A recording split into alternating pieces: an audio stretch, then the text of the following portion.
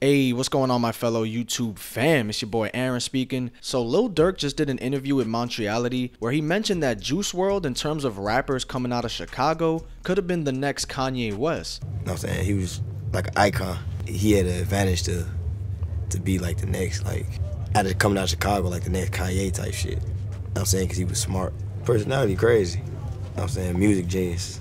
Oh yeah, and by the way, fam, the merch is going crazy. If you want to support your boy, the link's in the description. I got some fire ass merch, bro. Trust me. But yeah, like I was saying, I find that interesting because could he have been? I mean, I know Juice WRLD was already a huge mega star and already had 2 solid albums under his belt, but I'm looking at it from a musical standpoint in terms of albums. People say Ye came out the gate with classic albums. I don't think it's the same narrative when it comes to Juice and the people though. I love Juice's albums though, don't get me wrong, even Legends Never Die. I might like that a bit more than Death Race for Love, to be honest, but in terms of popularity, maybe? When it comes to rappers coming out of Chicago, I don't see why not. Shit, even if we not criticizing just off rappers from Chicago, I think in general, he had that potential. I said it in my Juice WRLD documentary that he could have been as big as Travis Scott / Post Malone status and was arguably already on that level. But I really want to get your opinion on this. It's a shame that we won't ever really get the answer since he unfortunately passed, but what do you think about this statement?